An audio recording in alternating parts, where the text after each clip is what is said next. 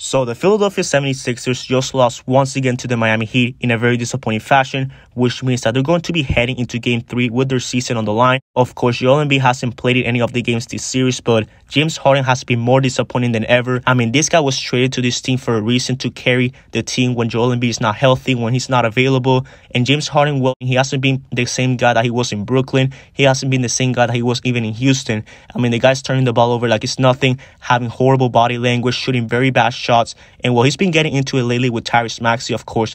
Last game, there was some speculation that Tyrese Maxey didn't want to sit next to James Harden in the bench. But this game, James Harden got actually very mad at Tyrese Maxey for a specific play. And well, here's what happened.